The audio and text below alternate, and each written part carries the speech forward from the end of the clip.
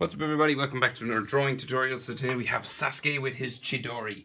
So I have a young Sasuke with his Chidori from the original Naruto series. This one is like when Sasuke has his Rinnegan awakened and stuff, so it's older Sasuke basically. So I'm on a landscape page. Use a pencil, hit pause if I go too fast. So complicated enough sort of pose, right? Because the head is tilted, right? So his head is, he's like leaning to the side and his arm goes all the way back out here, okay? And he's got the Chidori activated back there. So we're going to start with his right eye over here. So I'm just along the center line of my page, this landscape page, right? So we're just over here to the left, right? So center point along that middle line, you just come over to the left a little bit more. And we're going to start with his right eye, and his other eye's over here. So the side of his head will come down about here, all the way down there, right? So his two eyes are in here. So let's go. Let's go curved anime eye. Standard sort of curve on it.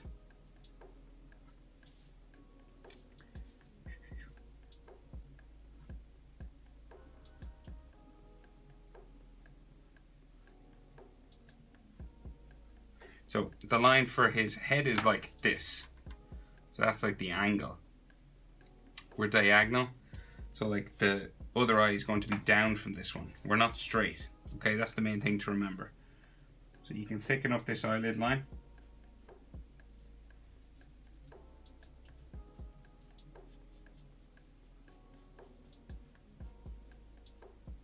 And then we're going to bring it diagonal down this way. Like so, and then around and across. And he does have like a line, like an eyelid line just underneath here, like so.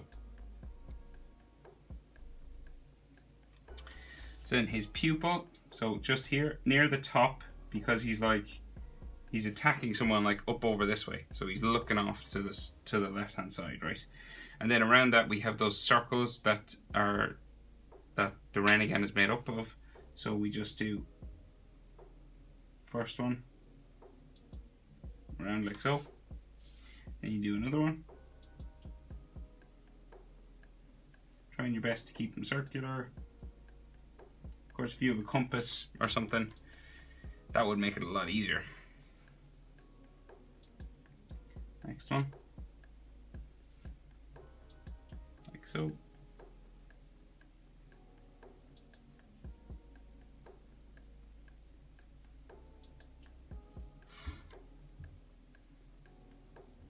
So 1, 2, 3, 1, 2, 3, and we can maybe see another one just off to the side here, and maybe one coming out the back. There. Of course, he has those commas or those tomei things on the inner circles, I think, just on Sasuke's. So let's see, we can see like 1 or 2. So like one, say I'll put one here,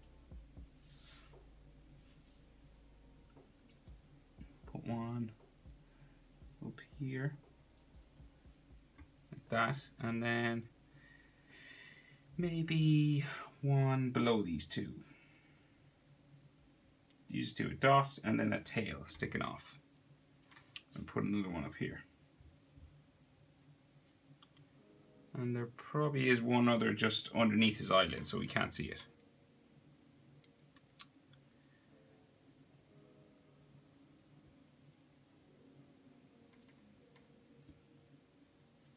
Okay, so we'll go over and we'll do his eyebrow first. Never mind.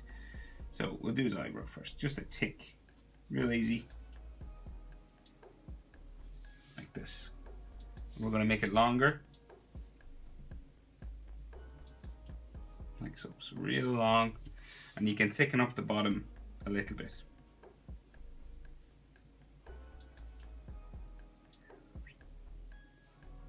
Something like that. And top eyelid line, just curving across here. Might come down just underneath down here somewhere a little bit. Just down there maybe.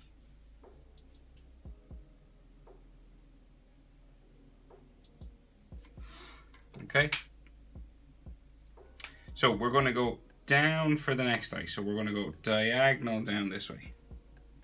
Right, it started about here. So the main thing to I can't talk. The main thing to remember is you want to be about eye distance across, right? Naruto eyes for anime, they are actually in proportion. They're not like overly big. So this width will fit just about in between his two tear ducts. Okay? Down here. And look how low I'm gone. So this next eye starts like underneath, diagonal down here. Okay? So, curve a line. Over. It's about there. Like so, and again, so look, your diagonal, they line up that way. And then you can thicken up this top eyelid line. And then we'll bring this one down diagonal and then across.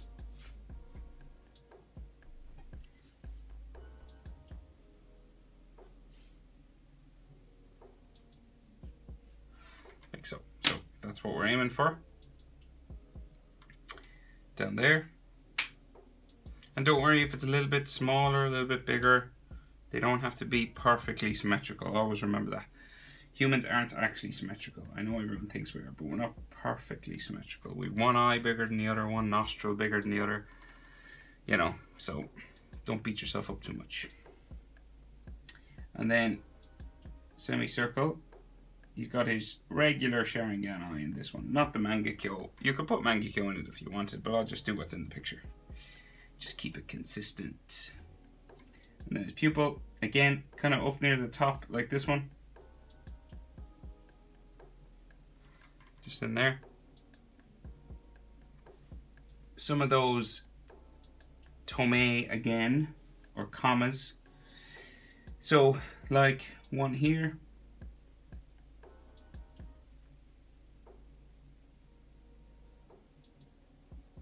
Yeah, like one there, and then maybe one more up here. And there should be like, so he's 3, so like 1, yeah, there should be 1 here then.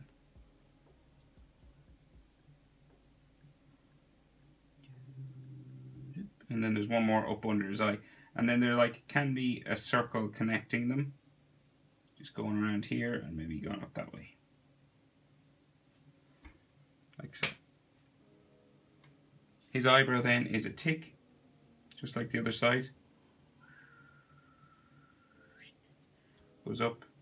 This one we can't see as much because it goes underneath hair, so don't worry too much about the end of it.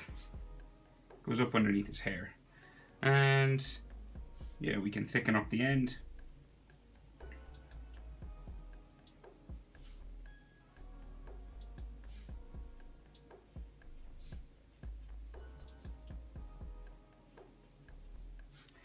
And we'll give him an eyelid line, just coming across here. Like so, and something like underneath as well. Okay, so eyes are diagonal that way, and his head is diagonal this way. So this is the line for the eye. So then his nose, we can just see a diagonal curved line going down that way. And then we can see the sort of pointy sort of section for that here, and then a nostril, like so.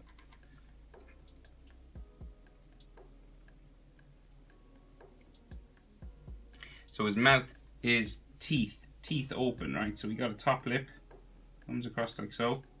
So it looks like a closed mouth, but then we'll open it up. We'll just go diagonal down, both sides like so. Looks like he's really angry now or sad or something. And then this thing curves across like that. And we'll just add some teeth lines inside. So you don't have to do too much. For teeth, you just need to suggest them a little bit. Like that. And your mind will fill in the rest. It's the magic of drawing.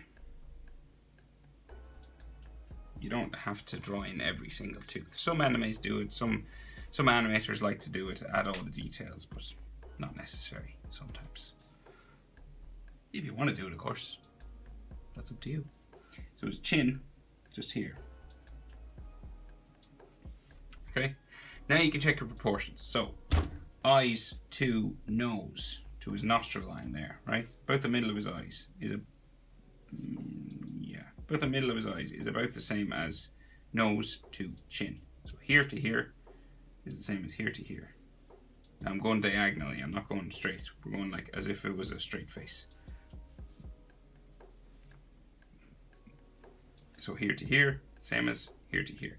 And then where his bottom lip would be, like in here, from chin to his bottom lip, is about the same as bottom lip to just the bottom of his nose there. So here to here, same as here to here. Okay? So once you get those lines, we can do his jaw on this side. There's hair all coming down here, so we can only see one jaw. So this will go up. Diagonal like so. You want to stop about across from his top lip, and then you're going to change direction and go up like so. Okay, it stops about here because of his ear.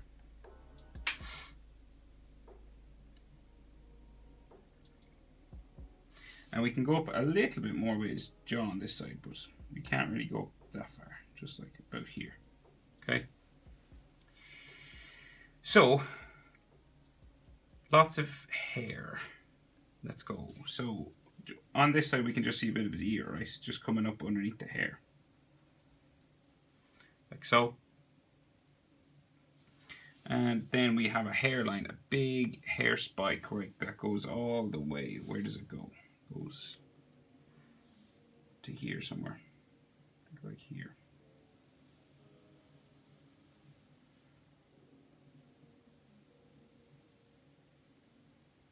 Boop. Like so. And then in under here you can see some ear bones and ligaments and things like, you know, all the ear lines and things. Like that. And then maybe a sideburn line somewhere, like here.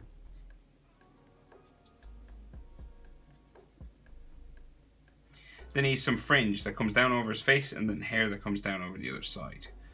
So we'll do the fringe first.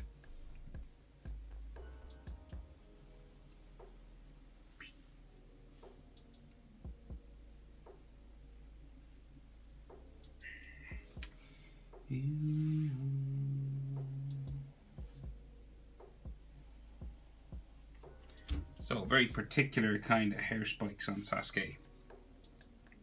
And of course you can erase any lines that are underneath the hair that we shouldn't see. So.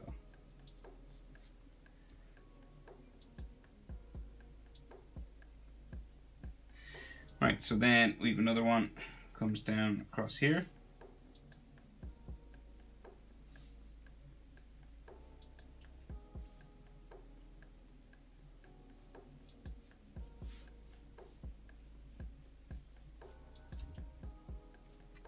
Next, hair spike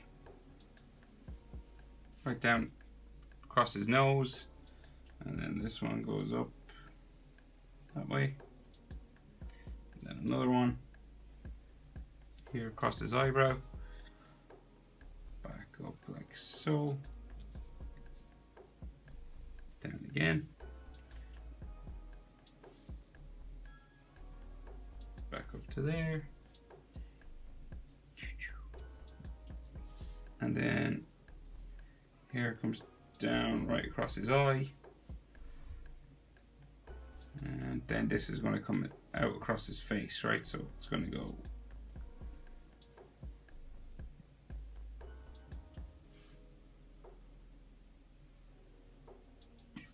like that. So it's like the wind is blowing the hair this way. And then we go back like so. And then we have a big spike coming down there. Then it goes back up to here. like so.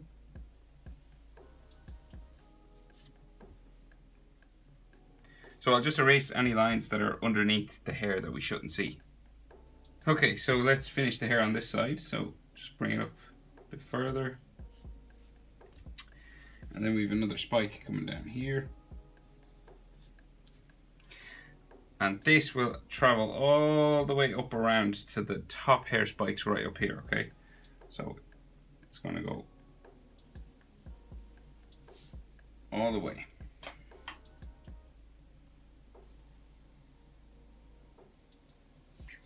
Starts to curve. So it goes up.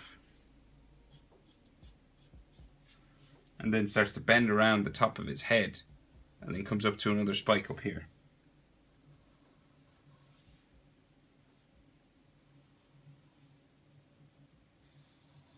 Like so. So I'd say you're going the whole, from his chin to his fringe, you're going up that distance again. So this is about halfway from here to here. This, about the same as this.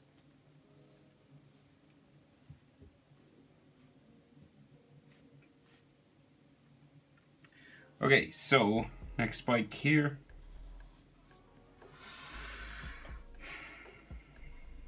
Next spike comes up here. Like down. And then we go out, down, another one, out, down, and 1, 2, 1, 2, 3, and then one comes down this way, and then we go back in. And then a longer one. And another long one that like comes off his head here.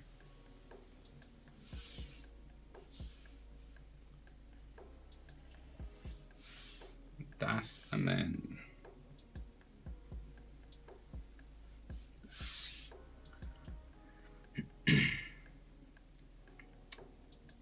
okay, a couple of small ones then behind his ear.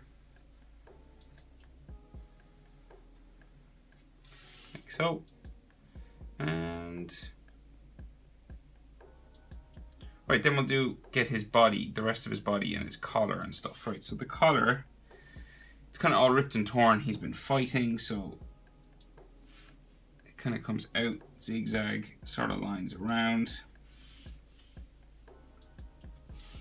like that, and then we'll bring it down like so.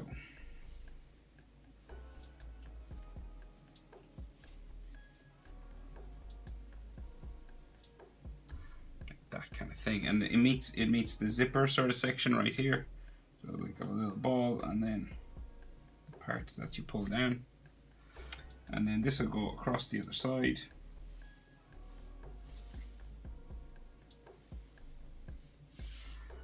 Goes up this way, and then across underneath his hair, and then eventually you're going to start going back up around the back of his head, so like up to here, you know, and it's got some torn segments as well, like so. So then the inside of it, so that's the outside of his collar, and you can just see like his neck, just the side of it just here, like so. And so then the other side of that collar comes out this way, comes down into here. Zipper on the other side.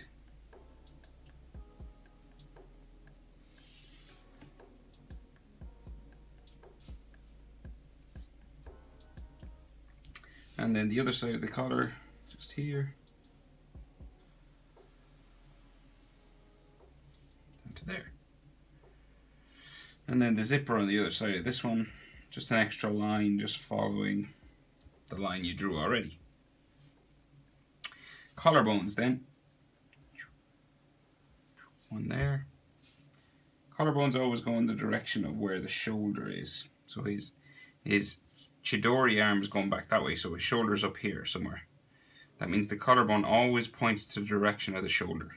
Like if you feel your own collarbone in your shoulder, it always goes from the middle of your neck all the way over to your shoulder joint. So it's good to sort of know that, because it's like a little trick. You know where the shoulders are. Shoulder has to be over here then, because look where it's pointing. Here. So then his shoulder is over here. So it has to be. So we just go down. See? Shoulder joint. Down like so. And then he's got like a fold of clothing just there. Another line or two going down the middle of his body. Fold line down here. From underneath, maybe chest line coming up the middle.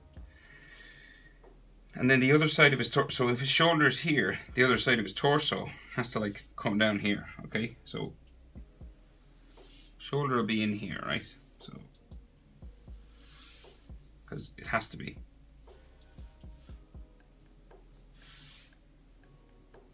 Because that's where the collarbone is pointing. So then the rest of his torso comes down here.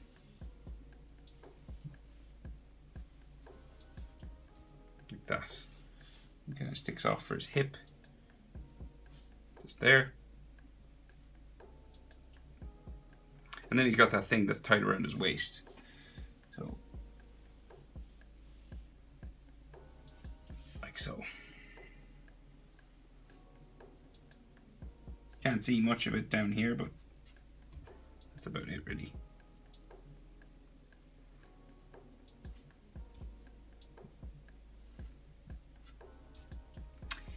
Okay, so rest of his arm. So we go out like so. Down for his sleeve. This comes around and back into his armpit down here.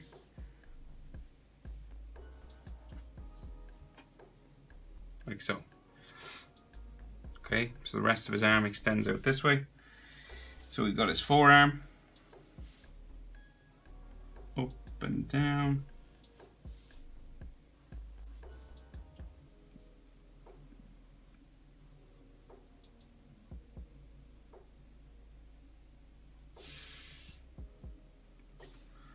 And then bottom comes down. Up. Like so. Might have like a bicep line or something just here. I like that, you know, the line just for the where the bicep meets the middle of the forearm. And then he's got a arm brace or something on, right? So like a wristband here. So that's just a curved line. And then this will come down further to there. Curves around like so. And then we'll bring it back up underneath his forearm. Then his hand is going to come out of this. Okay? So, comes out like so. Down. So take your time with hands, they're tricky. Then the underneath, so we have like so.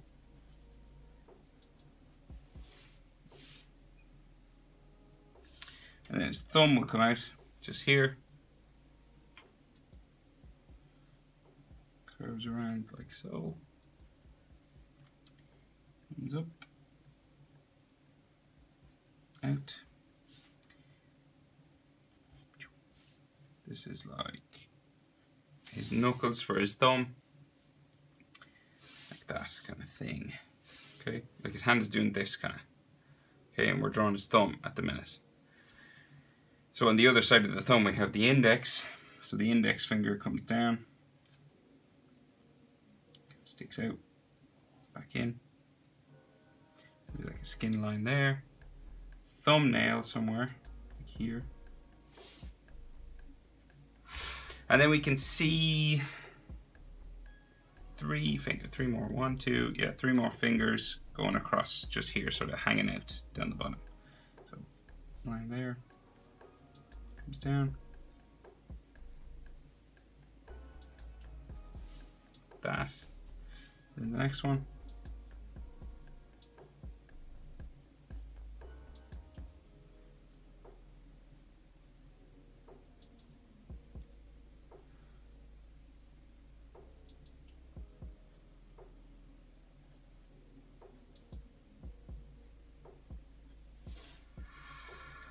kind of this kind of thing.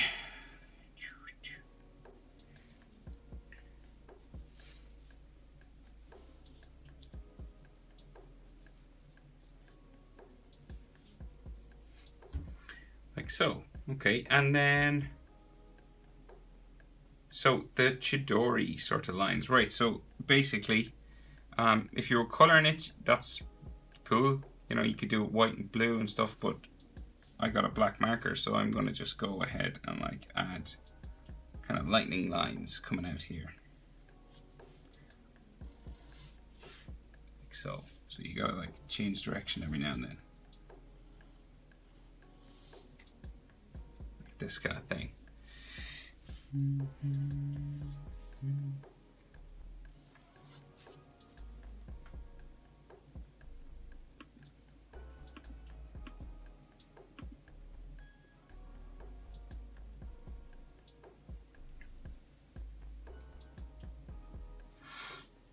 So yeah, then you kind of just keep going with this.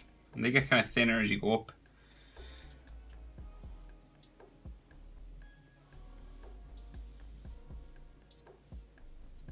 Off the page.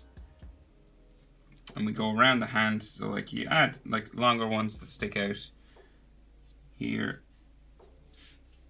But you can do shorter ones if you want.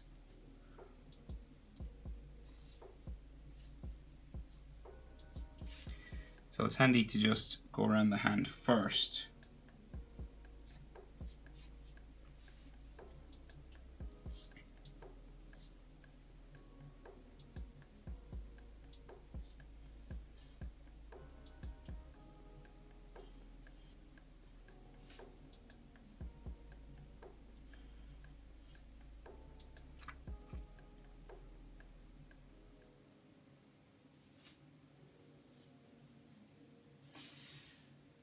Just go around and decide where you want the longer ones to stick out and where you want the shorter ones to stick out.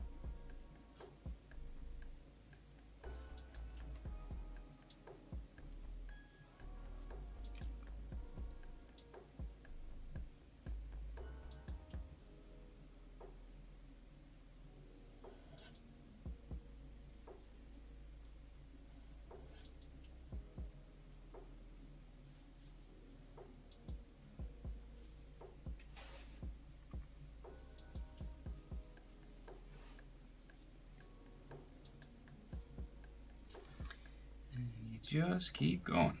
Just kind of trying to make them look like as lightning-y as you can. Like so. And then add some longer ones.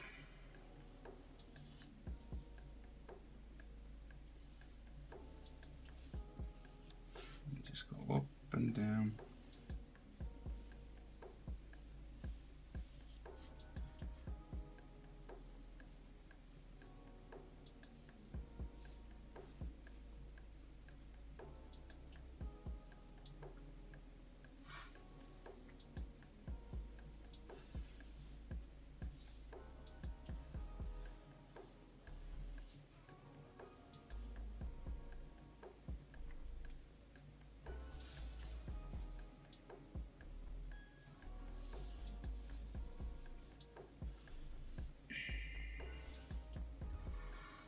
This kind of thing.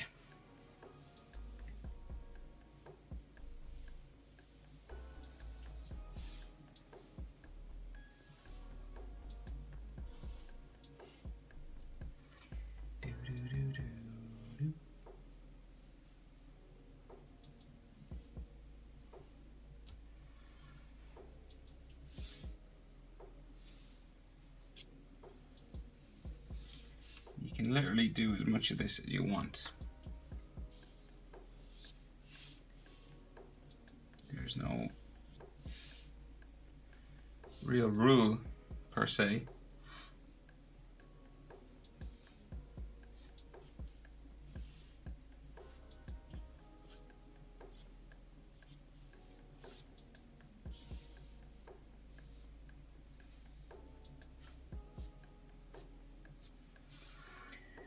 But that is the basic idea for Sasuke with his Rinnegan, older Sasuke, and his Chidori. Hope it was helpful, guys. Thanks for watching, and I'll see you in the next video.